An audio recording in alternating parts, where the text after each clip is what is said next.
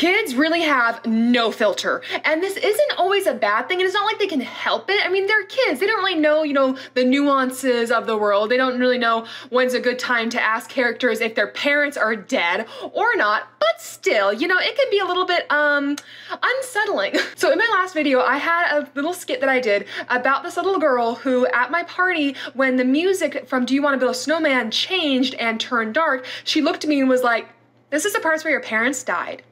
And I was just like, "Yeah." And she said, "That's sad. Was it sad to lose your parents?"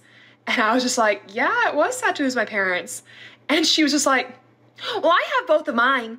And like, what do you say to that? I still don't know. Good for you. Congratulations. That's nice. And this sort of thing would happen all the time. I mean, Disney has a lot of dark moments, and kids have no problem pointing that out to the characters.